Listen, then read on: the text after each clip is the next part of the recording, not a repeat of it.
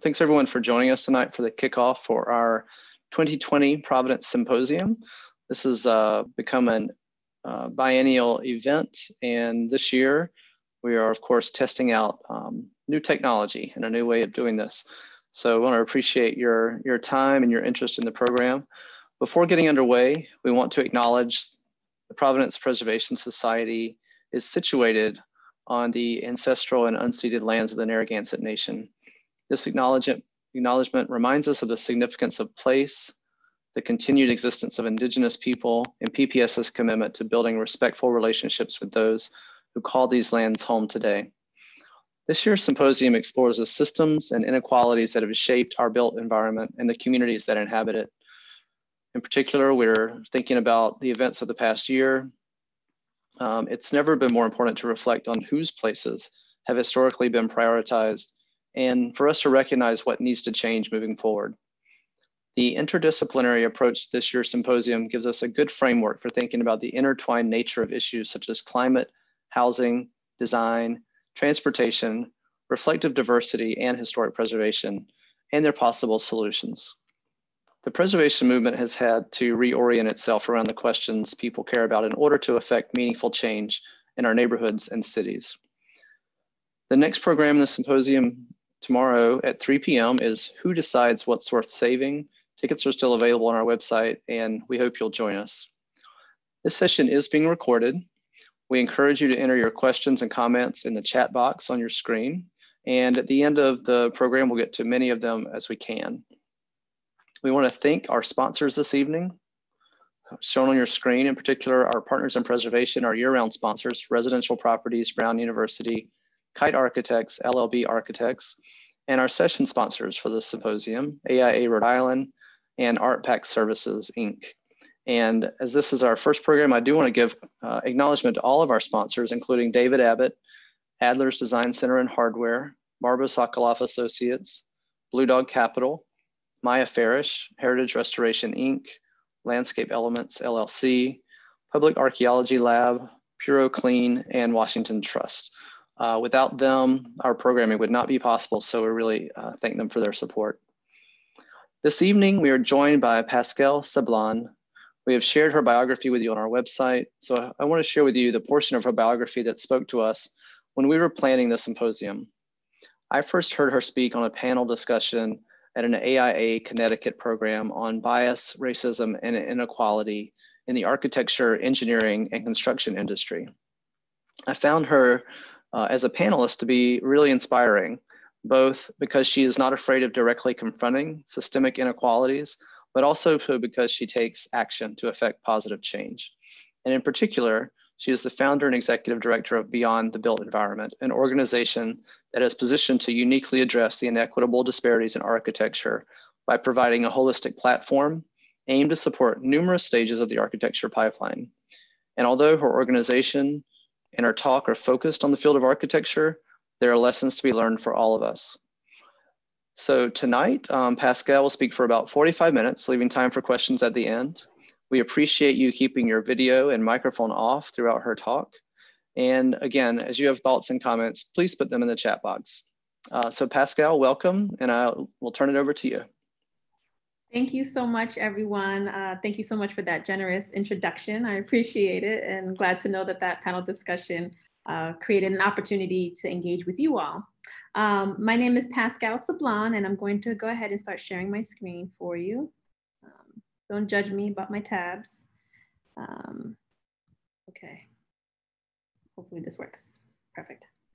I am the founder and executive director of Beyond the Built Environment. I'm a senior associate at S9 Architecture. I'm the NOMA National Historian, the NOMA National Northeast Regional Vice President, and as last month, I am now elected President-elect of NOMA National of the organization. I'm also AIA New York Board of Director and AIA National Strategic Planning Committee member, which helps wrote the strategic plan for the organization to follow for the next 5 years. And through these different organizations that I'm a part of and I wear these fancy hats towards and leverage my power of leadership, it really allows me to be knowledgeable about the issues that are plaguing our membership and our communities and society. It also gives me an opportunity to get involved and to give back and to volunteer. And in that effort, I was able to really get to mentor and participate in programs like K through 12 that AIA has, or Project Pipeline, which is a NOMA initiative. And these are programs where we really introduce the profession to these little kids. And I think to myself, man, as they left, as excited with their little models of what architecture and design can be, what happens when they try to look into this profession further?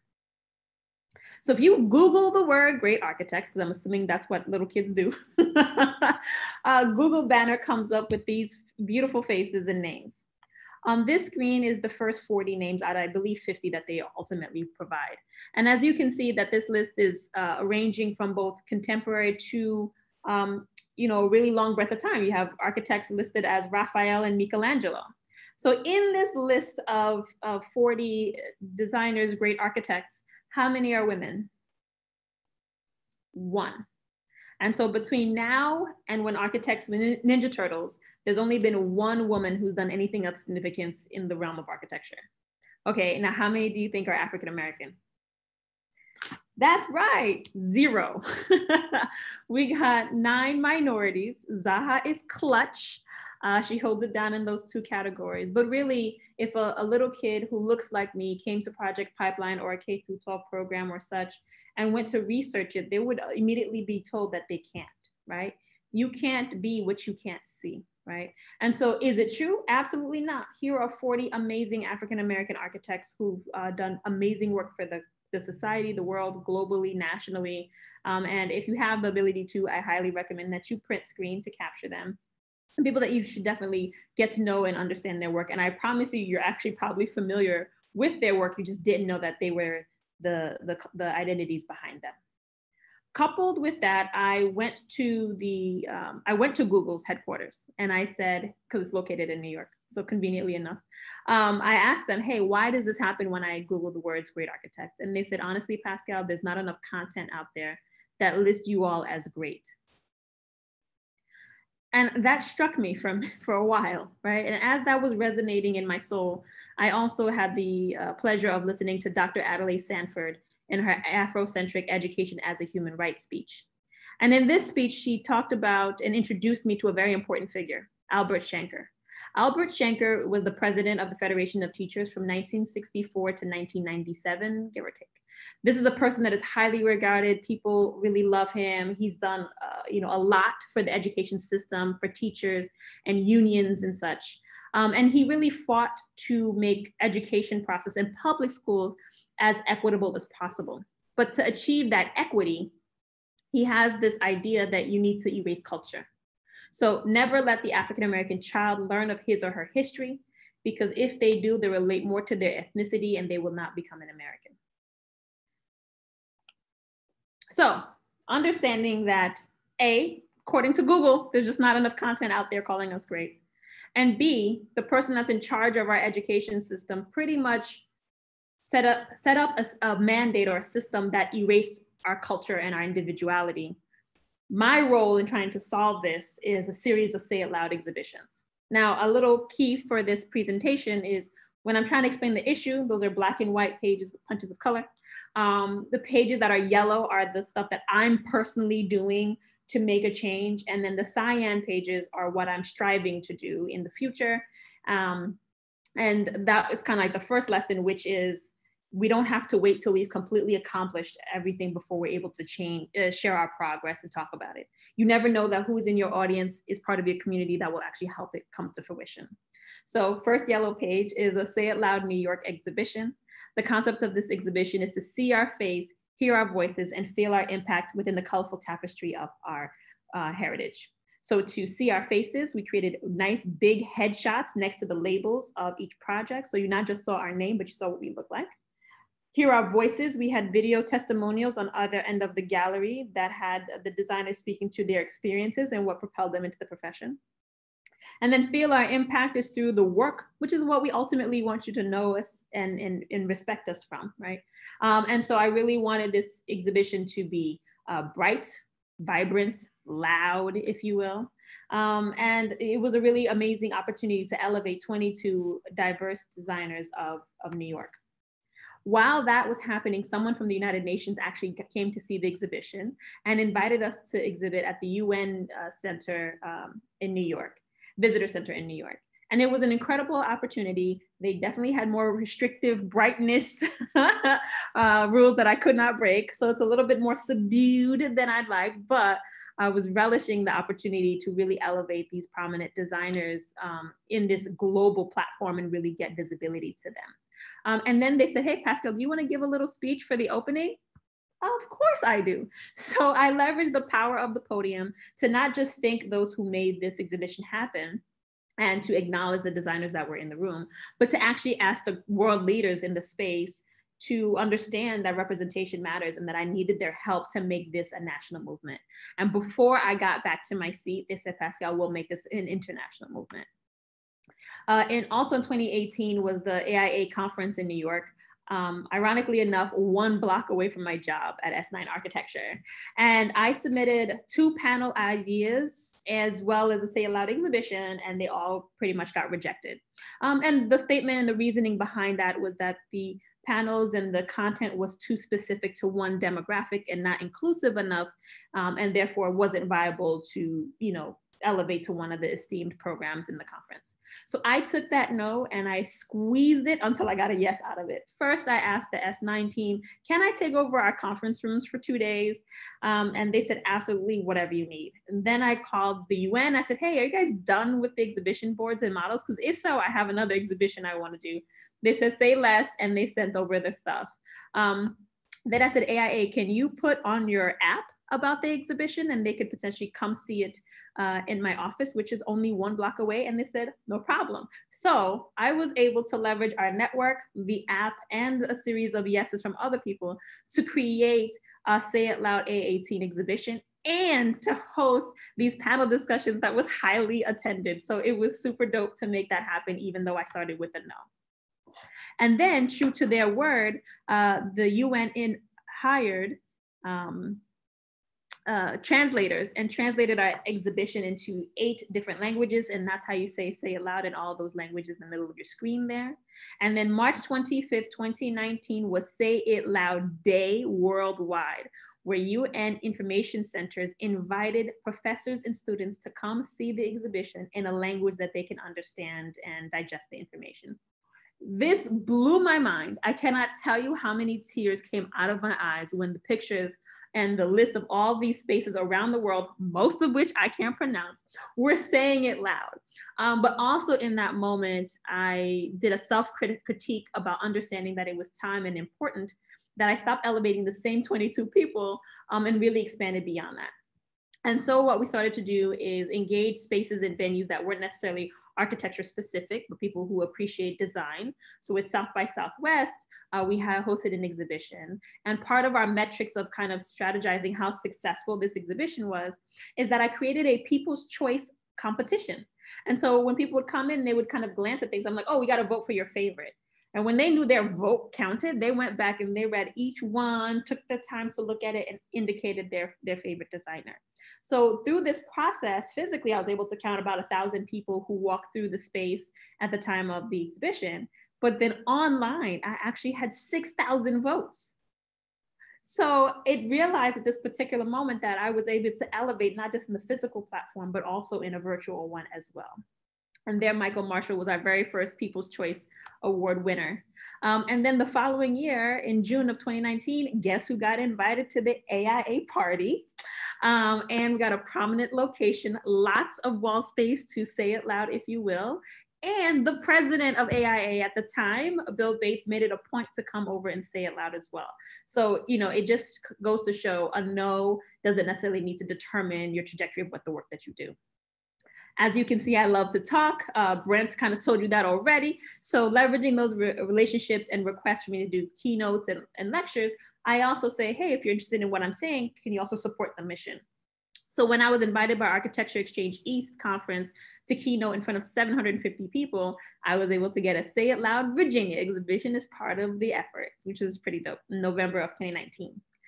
Also in November, we had Say It Loud Pennsylvania. Now, at this point, somebody came to me and said, Pascale, if the whole idea is to introduce the profession and the heroes to local communities members, how are they supposed to get to you at Center for Architectures and United Nations and South by Southwest and conferences that have paying paywalls, right? So how do you make it more accessible? And that was like the best comment ever, because it really shook like me losing sight of the mission and kind of gearing it back. And I shared that concern with NOMA PGH, which was our local community group that helped kind of organize Say It Loud Pennsylvania. And they took that and ran with it. They picked a gallery space that was community centered, completely open on the weekends so people can access. They planned programmings like you would not believe: keynotes, panel discussion, networking events, youth days. Every other day I was getting more emails, more pictures, more activities of how they really activated Say It Loud. Also in November of 2019, we did Say It Loud Illinois in Chicago, and we were invited by AIA NOMA and the Community Builders Group, who host and run a series of community centers throughout the state of Illinois. And so with this exhibition, we're able to elevate women and diverse designers of Illinois, people like Dina Griffin and Jeannie Gang. It was just amazing, the talent that submitted and want to be featured in this exhibition. And it was supposed to be up for a month. It ended up being up for 4 months. The community kept requesting it and really wanted it to stay up as long as humanly possible, and even voted to have their MLK Day of Service in the space as well. So what you're seeing in the middle of your screen there is a community group activity that they wanted to organize so that the kids and the community got to see the great work as well. January of this year was Say It Loud Georgia, which was our first School of Architecture. I cannot express to you how hard it is to get a School of Architecture to agree to an exhibition that's focused on women and diverse designers, but that's a whole other talk. But what I was really proud about this exhibition, aside from that, is that we were able to elevate William J. Stanley III and his wife, Ivanhoe Love Stanley, who had designed and constructed part of the Georgia Tech campus, and to be able to have them walk through and have kids ask them questions, students, I should stop calling them kids, and really be there and excited was really dope and prominent. So I say all this to say it was great to see it, make that connection there. Also in February of this year, we had Say It Loud United Kingdom. This was our first international Say It Loud exhibition. David Ajay submitted, Elsie Owusu submitted, like really amazing, prominent, talented designers in the UK really gathered together and submitted for this. And this was in collaboration with the RIBA, which is also known as the Royal Institute of British Architects. And what was interesting in terms of the conversations that we gathered with this was that we were kind of fighting some similar issues, right? So it might be something that we need to have global conversations and discussions about to figure out how can we really attack the issue of a lack of diversity and inclusivity in who we elevate and who we learn about. And then March of this year, Say It Loud Ohio, which is by far the largest Say It Loud ever. We hosted it at the Caramoo House Theater, which is the oldest African-American theater in all of the country. Totally thought it was the Apollo. Apollo's was whites only till like 1930 something. Who knew? We got 44 submissions of talented local Ohio-based designers, 32 video testimonials about their experiences, and about 6 months of planning. So excited. And 2 hours before it was set to open, the governor got on the phone on the TV and said, COVID is crazy, y'all. It's time to quarantine, shut it all down. No gatherings larger than 100 can happen moving forward. So we actually, even though we had over 300 people RSVP'd, we only allowed the first 90 to be able to come in and take a look, and honestly closed the doors right after that. So this is a picture of what my heartbreak looks like, because there was a lot of work, a lot of talent, and really small group of people was able to see it. And so since then, we've been pivoting and have also launched a series of virtual exhibitions during this quarantine time. And so what we'll have is the designers' components kind of featured under the tab of each state. And then when you click on it, it takes you to their full web page that tells you who they are, where they're based, their bio, who inspires them, their past achievements, and then photos of their work. And so my long-term goal here about getting general society to know us is, a few things. A, if there's any Lego execs on the call, you have a really great architecture series. We just want to make sure that projects designed by women and people of color are also featured.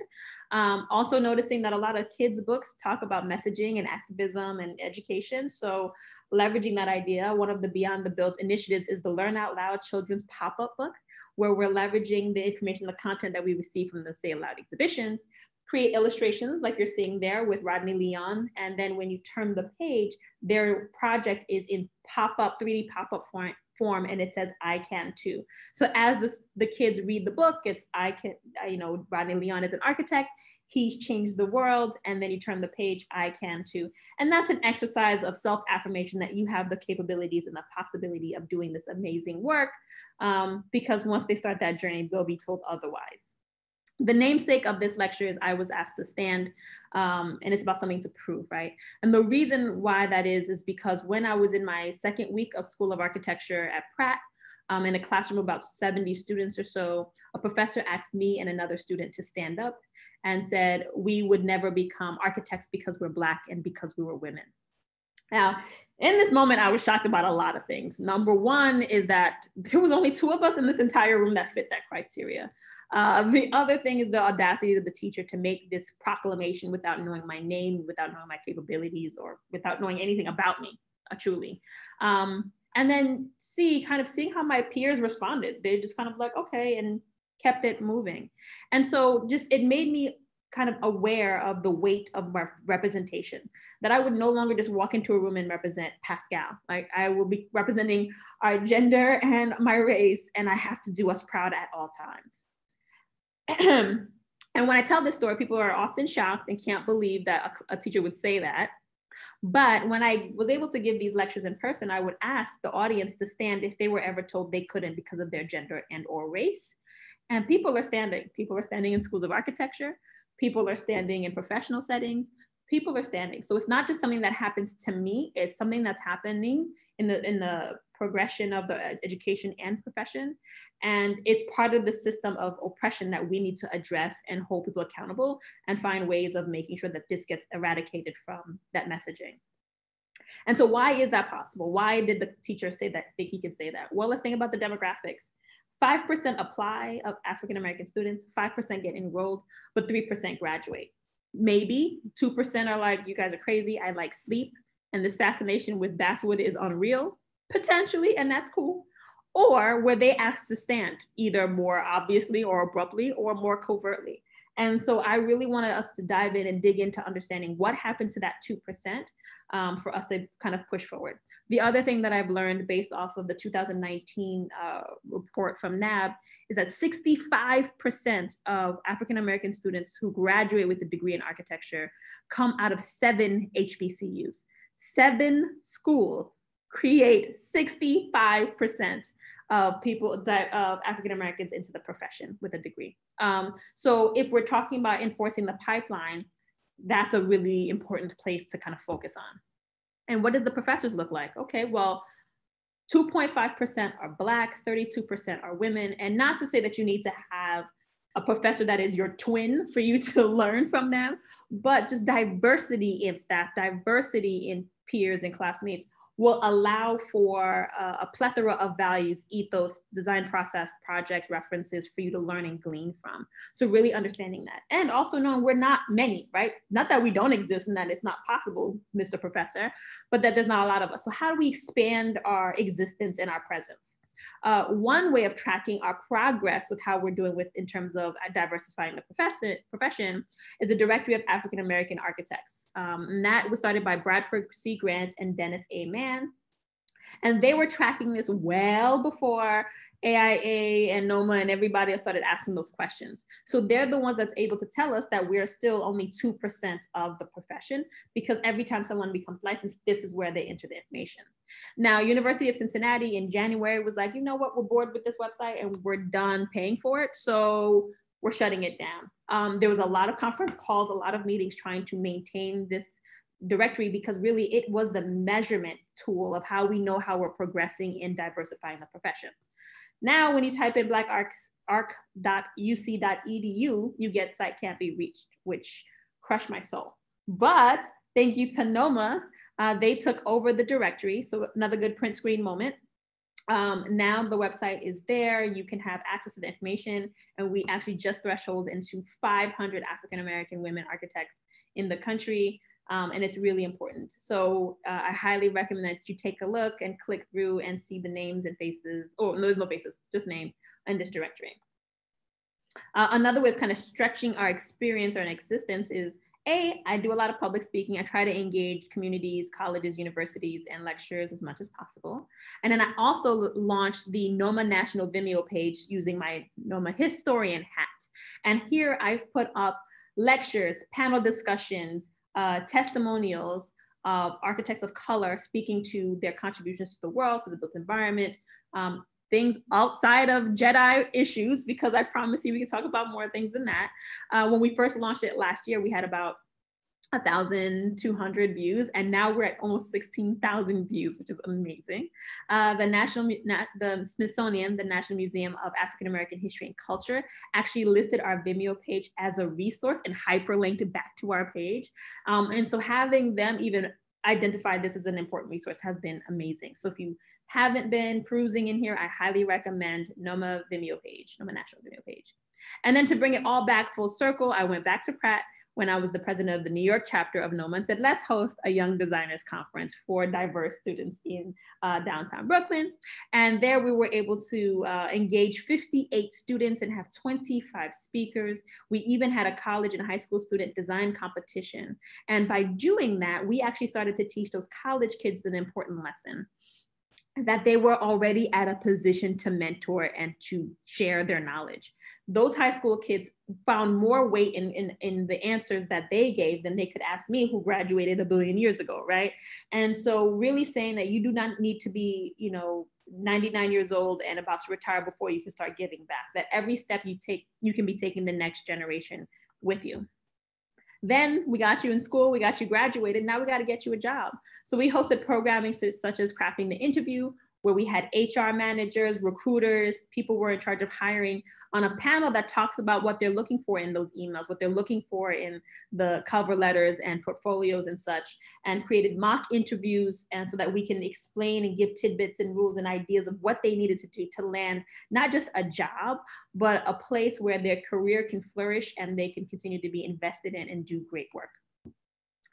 Also trying to think about how do I educate as much people as possible. I'm leveraging social media for social change. We have the Beyond the Built IG page. We launched that in December of 2018. And every week we feature a different diverse designer. As of right now, we have over 5,000 followers and almost 100 person mark of featured designers. So no repeats so far. And it lives on the grid, so you can go and explore everything all the way going back. So if you can, please follow Beyond the Built. I highly recommend it. Every week, a different diverse designer takes it over from all over the world and shows you their work, shows you their journey, shows you who they are and how they got there and their ethos for architecture and design, landscape, interiors, students. And it's important because we're flexing that muscle for them to get used to sharing their story, to putting themselves out there, as well as creating a community, a coalition of people who care to hear about those stories and to hear about those voices, hear those voices. Also, we've featured over 16 exhibitions now, with another 5 planned for the end of this year and early next year. So I thought to myself, all these amazing content just can't live on my little laptop here. We need to put it someplace safe, someplace visible. And leveraging, since Google said no place calls us great, I launched the Great Diverse Designers Library, where it's showing you not just headshots and numbers of diverse people, but you get to click and it's sequenced by name and by location. And when you click it, you get to see our faces, you get to see more about us, our contributions, and our work. And so currently, as of this moment, we have 421 featured designers on the page. It's completely free, completely accessible for you all to enjoy and leverage and use as well. And like we talked about the heartbreak that was Say It Loud, Ohio, that's how I started actually the beginning of my quarantine time, was converting all of my past exhibitions into virtual exhibitions online. So before, you would go on the webpage and you would say It Loud New York, and you would just see photos of the exhibition. Now you can go and you'll see thumbnails of each designer, and when you click on them, it takes you to that same profile page that feeds the Great Diverse Designers Library. So what you're seeing here on the lower right-hand side of your screen are all the different virtual galleries and exhibitions that we have. So please feel free to explore, have fun, and enjoy. The ultimate goal, because we're on my Cyan page here, is to publish a Great Diverse Designers book. The maps that you're seeing on your left-hand side, the spaces in orange, is not your electoral map. This is all the spaces that we have actually captured in the library. So I love the fact that it's not just the West Coast and the East Coast, and it doesn't stop beyond there too. So we have literally a global reach, and I'm really aiming to try to capture people from every continent, inhabitable continent in the world. Our ancestors are our heroes, and we are their legacy. So what's stopping us from getting licensed? What's stopping us from getting there, right? And so according to NAB, it can take anywhere between 11 to 12 and a half years to become a licensed professional. For me, that took me 13 years. And I'm somebody who always knew she wanted to be an architect. So 5 years to get my bachelor's degree in architecture from Pratt, 1 year master's degree at Columbia University. I knocked out my IDP in 3 years. I was not playing. But those ARE exams took me 4 years of constantly nonstop taking of tests.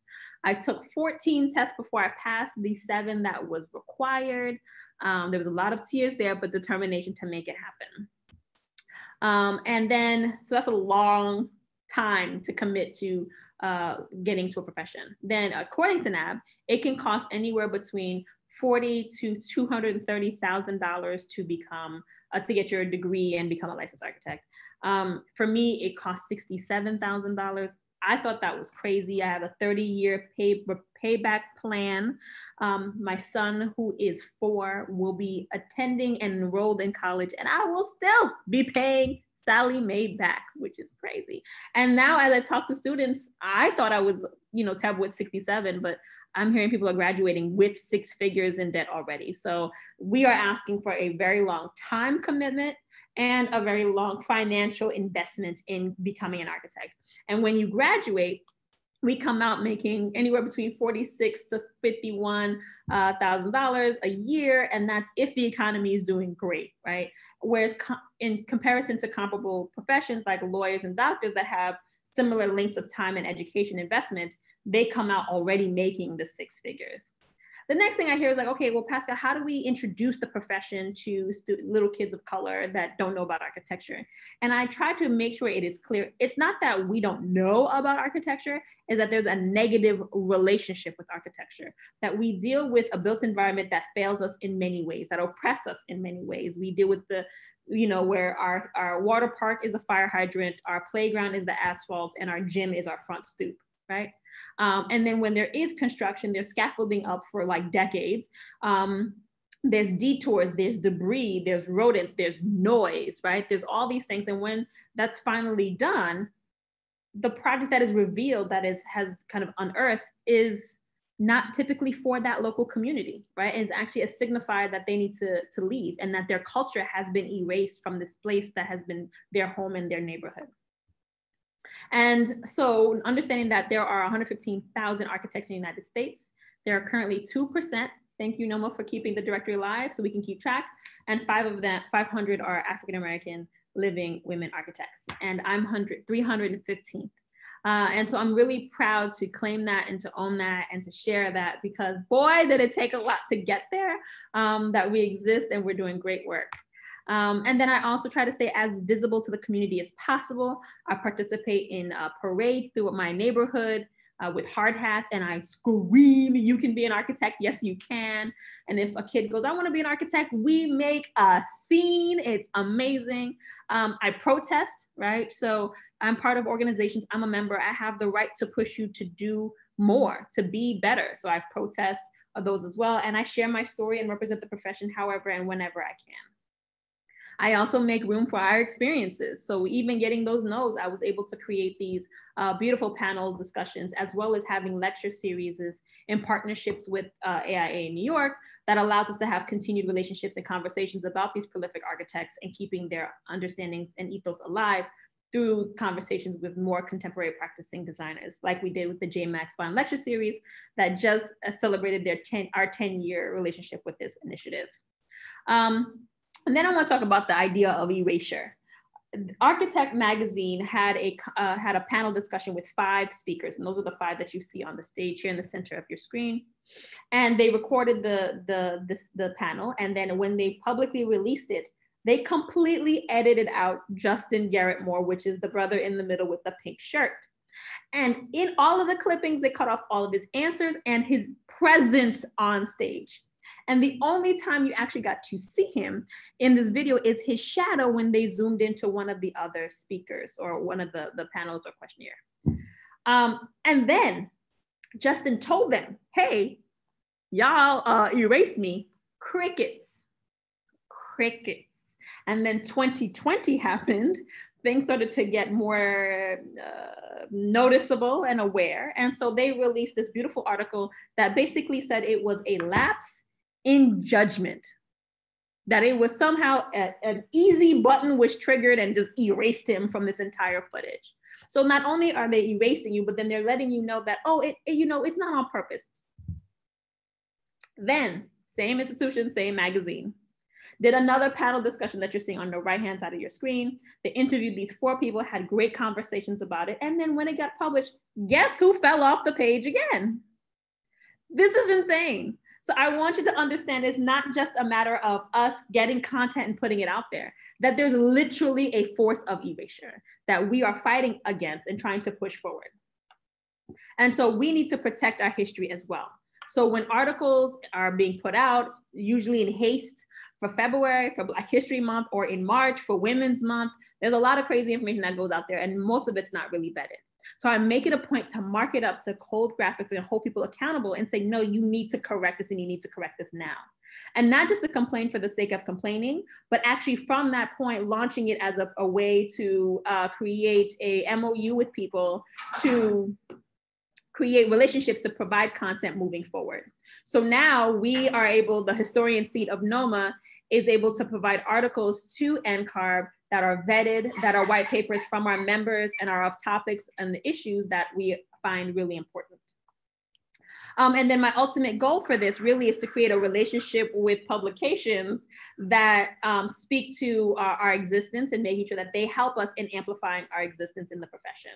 So one thing that I launched is part of my Dismantling Injustice campaign was a Say It With Me, Say It With Media, if you will.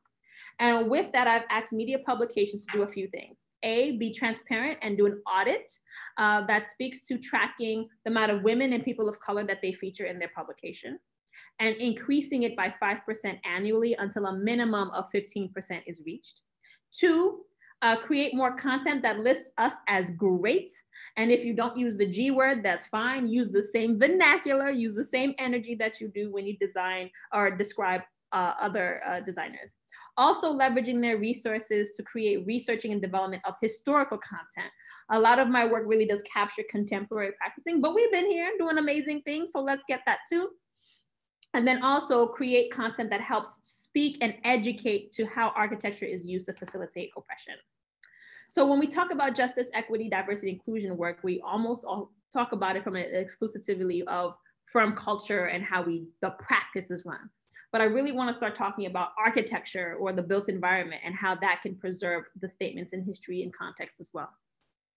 So before I talk about what I want architecture to do, I want to just talk about how it is used to oppress, just in case there's any doubters in the audience. So one important figure is Robert Moses. Definitely in New York, this is a person that was, so it was like this amazing person, the best thing since sliced bread. He designed, Central Park and a lot of our green and public spaces.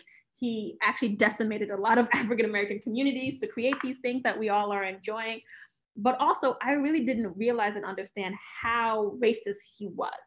So in the planning and development of Jones Beach, he did not want Black people to come and frequent at the beach. And so he understood that their main mode of transportation was buses. So he mandated that all of the overpass bridges, 20 of them, over the southern state be constructed 9 feet or lower. So this is 20 overpass bridges that is literally constructed, built to oppress, to stop the access to a public beach. Then you have projects that have pour doors and market rate doors, which is crazy to me because these developments couldn't even happen had they not had an affordable component that came with those benefits, right? Whether it's additional FAR or whatever, open space or a reduction in fee. So having a pour door for those who are market rate and a front door for those who are paying higher fees is the equivalent of having whites only, coloreds only entrances, in my opinion. There's also gentrification, there's redlining, there's many ways where architecture is used to oppress. One of the most amazing projects ever is the National Memorial for Peace and Justice, also known as the Lynching Museum. There was a lot of protests when this museum was opened, pushing back, well, why would we want to have a piece of architecture that speaks to such a disturbing past, that it doesn't make sense. Well, first of all, lynching is not past, right? It's very much present, as we've all seen, right? And these pieces of metal that's hanging from the ceiling are inscribed with names of people who had families, who had loved ones, who they were taken away from. And those dates that are inscribed in their locations are not from 50 years ago, but from a few years ago and last year almost in some places, right? So if you are upset and angry by metal hanging from a roof or from a ceiling, then I need you to bring that same energy when Black bodies are swinging from trees. Now you're like, wow, Pascal, you're really dramatic. But let's talk about that some more. In 2017, an 8-year-old boy was literally lynched by a series of high school kids who thought it was funny in front of his 11-year-old sister. Luckily for us, they did not tie the noose correctly, so he fell from the tree and survived. But you're watching and looking at pictures of this little chocolate baby's neck with rope burns all around from being hung. And listening to the local law enforcement talk about how they're not going to press charges on those kids because they're good kids, right? And so this is New Hampshire. And this is 2017. So again, we need to understand that there are a lot of harm that is happening, and architecture has the ability to tell that story and make it prominent and make it aware and make us uncomfortable. It's also evident and has been proven that textbooks are being rewritten to remove the word slavery or slave and replace with unpaid laborer. And photos of slavery with Black people dressed in their Sunday best having picnics in the field. I am not kidding. Again, a whole other lecture. I say this to say, if our education system is erasing what slavery was and misinforming what the horrific nature of it, then it is the responsibility of our architecture and our spaces to keep that history, to claim those spaces and to hold that stories.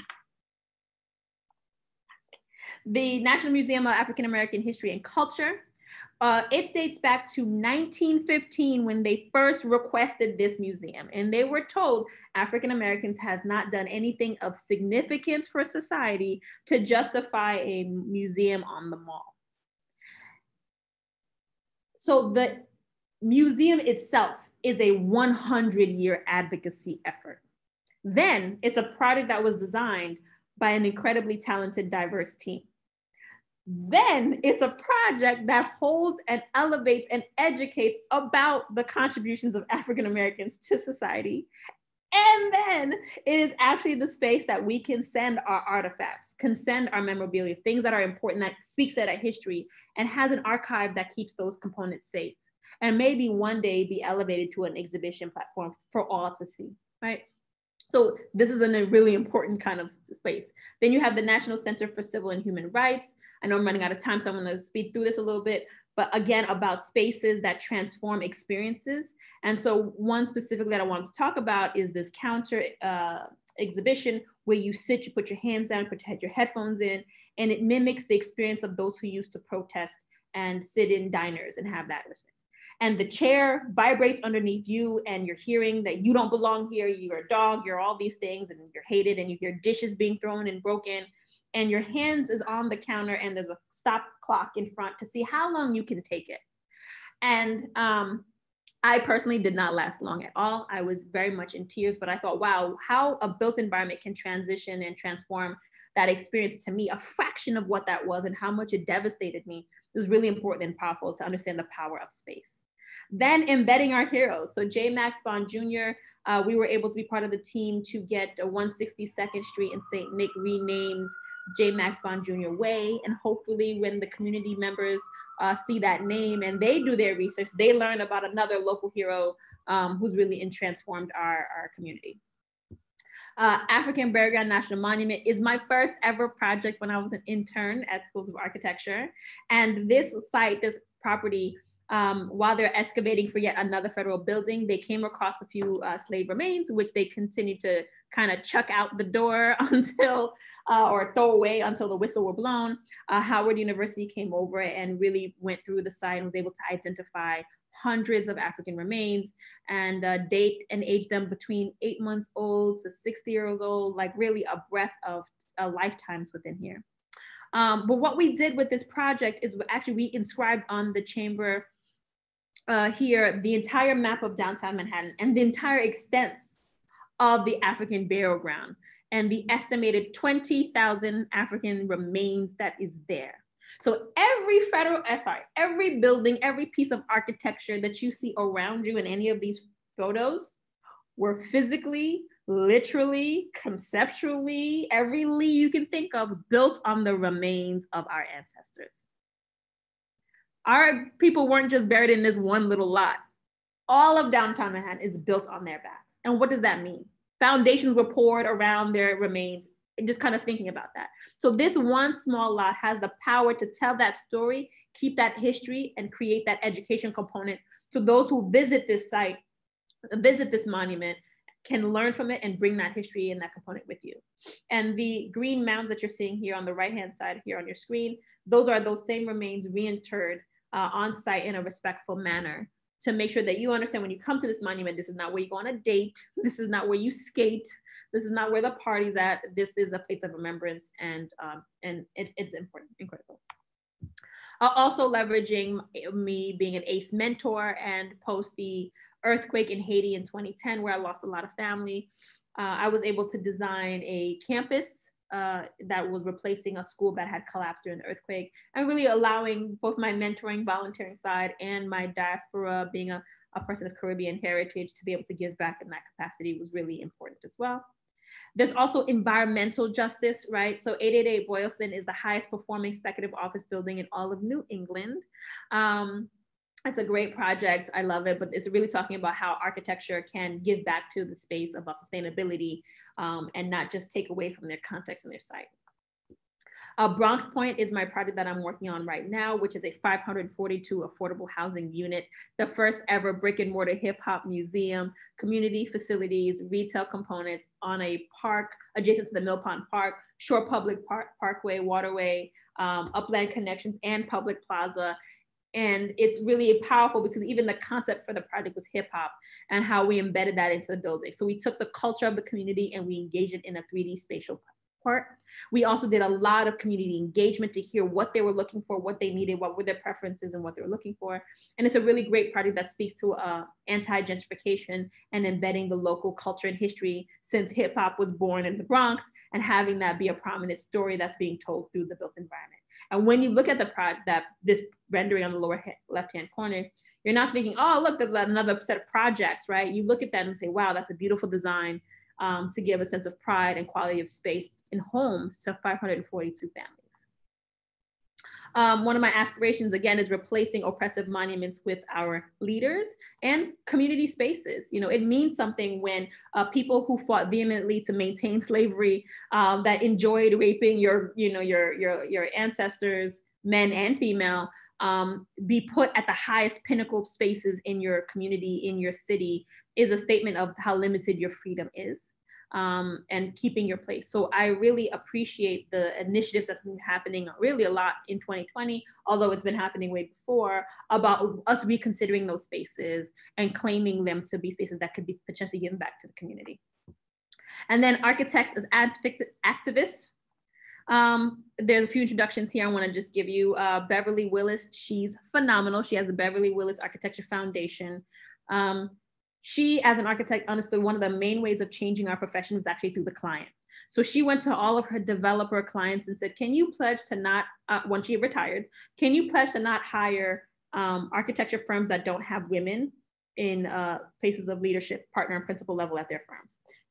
Excuse me. So now all these firms that were used to getting repeat multi-million-dollar projects from developers weren't able to get them anymore because they didn't have that leadership. So guess what they did?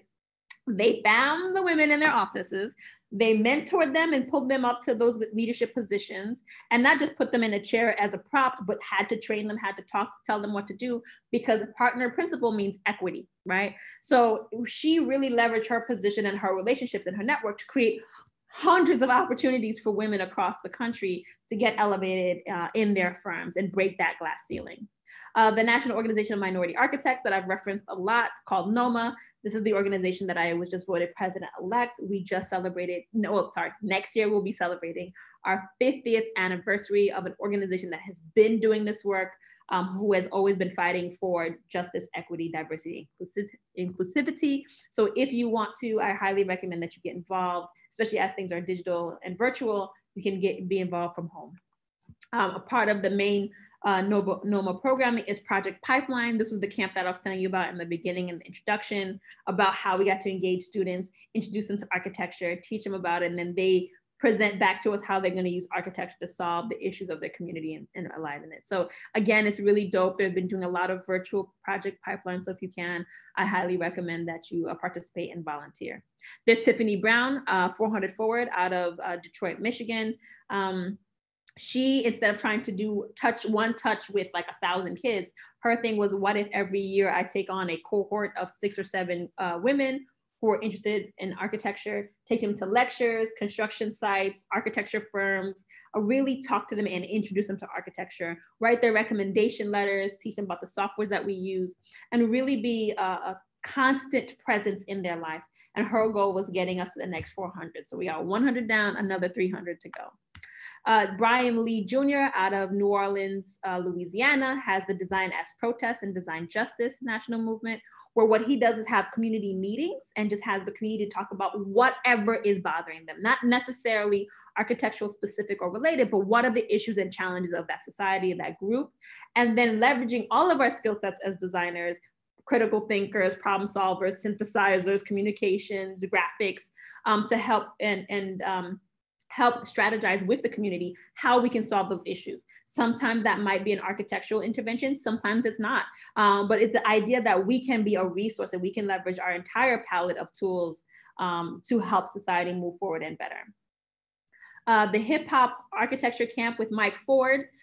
He's amazing. He introduces architecture to students by having them play with Legos and having them explain why they did those moves. And then he hands out lyrics of hip hop and rap songs that says architecture or architect somewhere in there.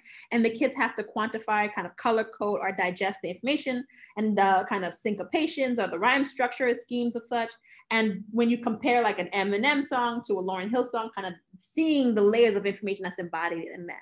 Then they take that same information and they extrude through Tinkercad, a software that's free online, and they create cities based off of the music. So they're starting to learn about concept thinking and seeing more layers of information in something that's so familiar to them, hip hop. Then he introduces or invites a local a musician from that community, a celebrity musician from that community to come and talk about music and hip hop. And then the kids actually write a song or perform a song that they write about how they're going to use architecture to solve their issues. So when I participated in the Bronx, New York hip hop architecture camp, you know, these kids are rapping about how they're going to use architecture to solve teen pregnancy and drug addiction It's amazing. So I highly recommend you check out all the music videos and just be inspired. And then also they're hosting a lot of virtual camps. So if you can volunteer and participate, I highly recommend. And then we have the See It Loud augmented reality app in camp. This is, again, me leveraging all the content that I get from the Say It Loud exhibitions. It kind of performs like a Pokemon Go, if you will, where it tells you about projects around you that are designed by women and people of color. When you get there, you click on it, you get to see the names and faces of those who are there. And you're able to draw and create illustrations and capture a picture of it with your mobile device and see it 3D imposed on the building at 1-to-1 scale. So you're really educating and empowering through design and augmented reality. So the Beyond the Built Environment has 3 main components. We have the See It Loud augmented reality app in camp, which is more focused to teens and preteens, most likely to have a mobile device. Say It Loud for professionals and students. And that's again about exhibitions and elevating their work. And then Learn Out Loud, which is a pop-up book, which is more focused for small kids and children. And so again, trying to create that full gamut and pipeline of inspiring, getting one involved. The ultimate measure of a man is not where he stands in the moment of comfort and convenience, but where he stands at the time of challenge and controversy. Many, many moons ago, I was asked to stand, and I've been standing up for justice and equity, diversity, and inclusion in our profession. And I hope today you choose to stand with me. Thank you. Pascale, that was absolutely amazing. And I have a feeling everyone is at home clapping right now. I just feel like that after finishing that way, you must, if you've done this kind of speech before, you must have gotten just rousing standing ovations because, wow. Oh, thank you. I mean, the presentation is constantly evolving because every time I get a new Say It Loud, every time something cyan turns into yellow, I gotta, create the next cyan. So the idea is it's a constant work in progress, right? And I'm sharing my journey and my genesis, what started it all and why. One of the most common questions I get is, why do you include women, not just people of color? And I said, because the teacher said I couldn't because I was a woman and because I was Black. So I'm elevating both women and people of color, right? Right. And so this is very personal, but the goal of it is really about elevating others. Well, it's incredible. And I think, the power of design, not just in architecture, but graphic design, web design, user interface, like it's incredible what you're bringing to the effort, right? I mean, doesn't that make a big difference? That we have, right? It's like, and that's what I thought what Brian Lee was doing in Louisiana was so smart, because he's saying, yeah, we can do things beyond just build buildings, right? We can bring all that skill set and that tools to society. How are we, not how are we are irrelevant in the fight for civil rights and justice. We're completely irrelevant because we wait till we receive an RFP or RFQ and get engaged. Whereas we really can be engaged and be leaders in a lot of this discussion if we choose to show up for people in that capacity. That's right. Yeah, and there's been a lot about architects, what projects do architects work on? I remember a few years ago, it was like, should Black architects work on prisons? So it's like making a statement on what projects you take. My answer to that question is we should all stop designing jails, prisons, and places of detention and start leaning into restorative justice work and creating a new typology for what we need. We need to understand that literally within 30 years, we went from 200,000 beds to 900,000 beds. And private prisons have an 80% to 100% occupancy requirement. So every time we build and construct these pieces of architecture, we are creating the force that's extracting Black bodies from their communities, from their families, and putting them into modern slavery so that they can create jeans and underwear for like 15 cents to the dollar, which is essentially what's the financial backing behind this. And then whenever there are creating those buildings or constructing it, then you have lobbyists that are creating laws that change offenses from fines into minimum days in prison or in jail.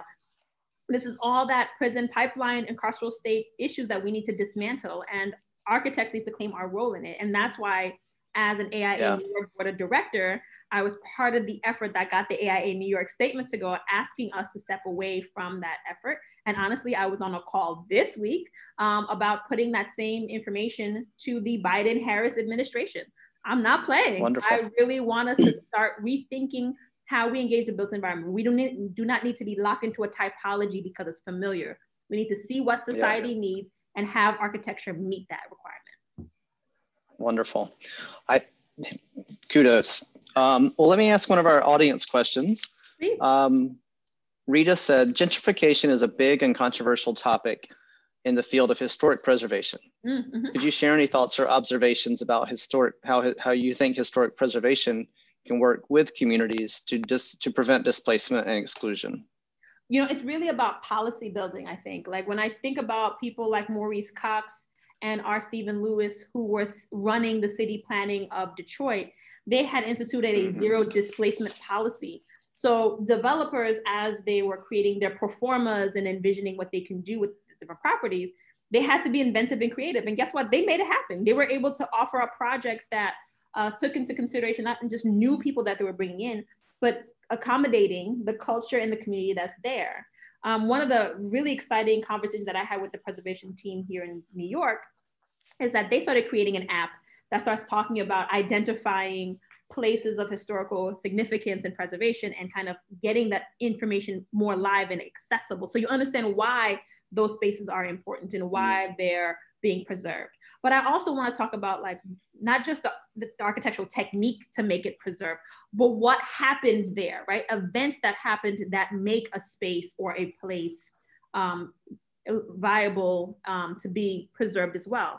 And also, how does the built environment keep history of what's happening, right? I often think about where Trayvon Martin was murdered, right? What is that space now? Is that a piece of grass? Is there a plaque there? How is, if the built environment keeps erasing really important tears in our community, then we, again, essentially continue to create that problem. So I think making information more accessible about the importance of preservation and what we're doing in the culture that we're embedding is important.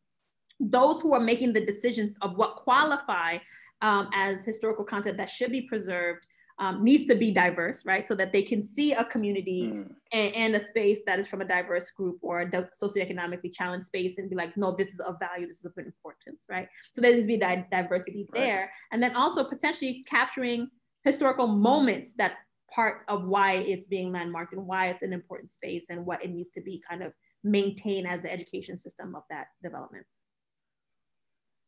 Right, great. Well, and you just gave a little plug for our thing tomorrow at 3, which is who decides what to preserve. So we're going to have a great panel discussion about that. Absolutely. And speaking of erasure, I followed that story about the erasure of Justin Garrett Moore on Twitter, and I was just stupefied. I mean, it was really shocking. So that leads me to a question, and you talked about when you were asked to stay in school, so that like affects how many architects of color get through school, right? Do you see racism actively affecting the success of architects of color? Absolutely. Today? Yes, it's interesting because I talk about that moment as giving me such prominence in my purpose, right? It made me realize that I was representing, but it also is a very heavy weight. So if I'm not feeling well and I don't want to go to class, I'm like, oh crap, I can't be the Black girl that don't go to school, right? And even in a professional setting, that starts to feed towards my imposter syndrome, right? Oh, I can't be the only person of color here and not know how to draw this or not know how this should be done. And so I must not be of value, or I must be lying, right? Or it's constantly in my conscious. It's something that I'm constantly aware of. It's a weight that I carry. And that's something about 2020 that has been interesting, is because I've been, I would code switch depending on who I'm talking to. There was a different energy, there's a different style. My hair would be very different depending on, it's just all those things that I said, I'm too tired to put up the second part of me or version of me for your consumption, for your ease and comfort. Here's who I am. Authentically, right? And then when you think about erasure in education, erasure in publication, who's getting the awards, because getting an award or being on Cover Magazine is nice, but it's not just why you do it, it's because it's business development. So if the best architects are the same 8 people, then that's the legacy of the people who get the work, right? And then when you think about city agencies and who they hire on their, their cycle of contracts, what is the demographics of the firms that are getting consistent government multi-million-dollar projects? And when you start doing those audits, it is very clear that there's a lot of racism embedded in there. And when you try to push for opportunities for women-owned companies or minority-owned companies, there's a lot of pushback. It just so happens that I have no problems pushing for what I think is right as well. And I think the more you ask for transparency, people to put up what their boards look like, to put up what their percentages are, it reveals a lot. And I think that's why there's a big hesitation against that right now. Wow, thank you for pointing out how racism really does play a role. That's really, I guess it's not shocking, it's unfortunate that it's still such a factor. I looked up your Black Architects website, and there are 2 Black licensed architects in Rhode Island. I know one of them, he works for the state. I don't know the other one, but I will make an effort to get to know him. Providence is a majority minority city. The school system is the public school system, at least 75% students of color. And we have a great chapter of ACE here, which and I know they work with a lot of students of color. We don't have a chapter of NOMA, but I know there's one in Boston. How could the Preservation Society where I work and ACE do more to encourage the students in our schools to think about architecture as a career or design generally? I mean, it's, we value design and architecture so much here, but it's, the historical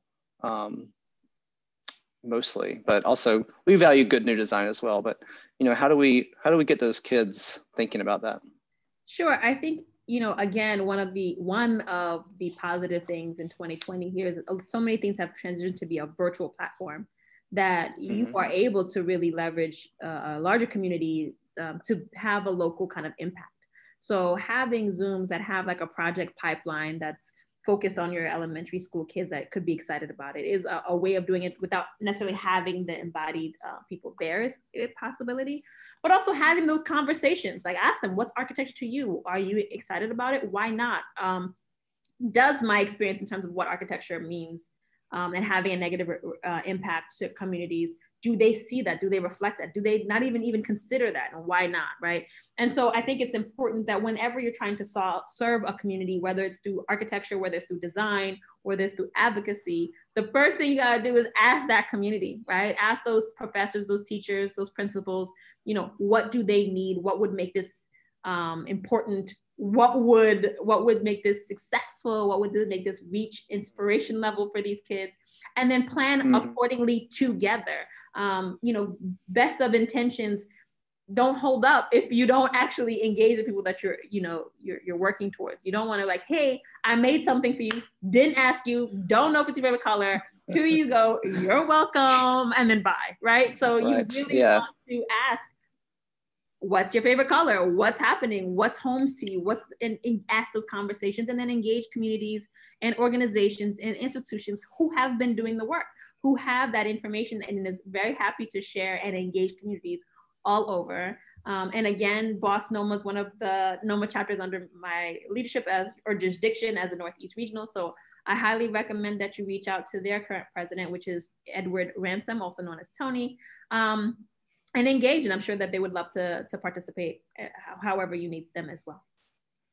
Okay, great. And I should mention, we do have another organization called Down City Design that's led by an architect, and I'm sure they do some work in encouraging the kids to think about architecture, so I should not exclude them. Well, I don't see any more questions. A lot of kudos on your talk. It's amazing how much energy you have. I was just reading Stacey Abrams' Wikipedia page, and I think the two of you are right up there and apparently never sleeping and over accomplishing. So thank you for everything you're doing. Oh, let's see. Rachel just asked a question. Have you heard of any curriculum changes in architecture schools that actively incorporate the work of Black architects? Oh, any level of our education. So I'm working on the book. I'm actually trying to ink a book deal to get that cyan page yellow, right? Trying to make that happen. And to do that, I actually spoke to a lot of chairs, deans, head of architecture schools, design schools, interiors, urban planning, to get a sense of what they need, what's the kind of content they're looking for, centered around the diverse representation. So it's women and BIPOC designers, right? Black, Indigenous, people of color is who is captured in my Great Diverse Designers Library and who I elevate in my various Say It Loud exhibitions. However, also being on the NOMA National Board, it's put me in a position to be in conversations with NAB and NCARB and talking about accreditation requirements. And so it's not a matter of just schools that agree, that push this, but then becoming a requirement for schools to even maintain their accreditation, both in content in terms of who's lecturing, the quantity of professors and their diverse statistics, as well as the content. And then I'm also trying, and this is going to be another cyan page one day, is making and embedding this information as part of the licensing process. And that this book would be one of the requirements that people would need to study and understand how architecture is being used to facilitate racism, sexism, and oppression, and what are methods of counteracting that and having that be part of the licensure process. So, step one is collecting content. Step two is trying to get content elevated as much as humanly possible. And then three, now leveraging that database to create critical content that allows for education and really addressing those issues. Right. Is understanding history of architecture something that you're taught in architecture school? Is that a common sort of coursework for architects, or history of architecture, or not? Yeah. Yeah. I mean, do people study the great architects? Oh, that was the class. That was that class. That was that class, but I think it's beyond just that, right? It's beyond the history architecture classes. It's also when you're in design studio, they'll say to you, oh, you should totally look at this Frank Lloyd Wright project. You should look at this Frank Gehry project. You should look at, and it's like, okay, but nobody said, look at this Paul Revere Williams project, or, this Sharon Sutton project. It's centered around a particular group. All US focused. Like, we rarely even learn about international designers and the work that they're doing and how they do it, right? And so that's why I really wanted the library to capture the full breadth of the world and not just a particular place, because we can learn from it all, right? So yes, there are courses, but I think the problem is going back to Albert Shanker and this idea of not teaching about culture because you won't become an American has plagued what's even been documented. When Google said there's not enough content out there and not enough content that even lists you all as great, this content that I'm gathering is new content. It's not that you have to be more specific in your text when you Google it. People are creating this. You have to create it. Right. So I'm generating the content and putting it out there for that. And with the Say It Loud or Say With Media, MOU, that's the biggest hesitation. They're like, we're down with everything you said, but what if we commit to this and we can't find the content? And I said, don't worry, we're saying it loud, right? And it's constantly building. Every time I do a new exhibition, there's more people there, more people to feature. And so I've been really happy to see publications reach out and ask, here are the hyperlinks of the people we want to get more information with. Can you make introductions and be able to get more content, more papers, more lectures, more stuff really focused on great work, and not just East Coast and West Coast, but the amazing talent in between. Right, wonderful. We have an official from our Providence Community Library System who's asking if you're aware of any library programs for kids about architecture, especially minority kids. Oh, so like you go to a library and you learn about architecture through there? Right. I don't, but I definitely don't know everything. I promise I don't. And I'm sure, in different communities where there's leaders who are advocating for certain components, they would definitely be. I just think it's maybe a matter of just elevating their work whenever we can and however we can. So I don't know of anyone in particular or any program in particular, but I don't doubt that there's something there that's out there that we can kind of leverage and utilize. and an opportunity for Providence libraries to maybe create something. Absolutely. And become the model Wonderful. for a national effort, right? That's right. That's right. Sue, I hope you're listening. She said, is it Sue Gibbs? Yes. Terrific. Well, thank you so much. This has been really inspiring. I'm glad that I saw you on the panel, and I'm glad we got to hear more from you tonight. Thanks for kicking off our symposium.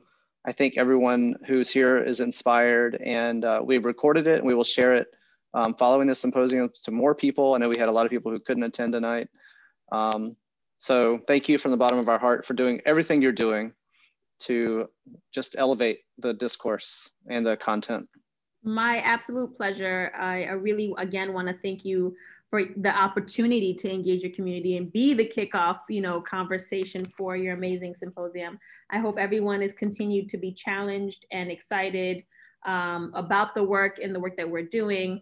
And I put in the chat ways of keeping in touch and places where you all could potentially submit for Say It Loud. If there's any person out there who is excited or interested to do it, you can say it loud now and participate there as well. So again, thank you so much for your time, for this platform, and for elevating my story. And I appreciate you. Thank you. I'm sure we'll see you again. Okay. Thank you, everyone. Have a great night.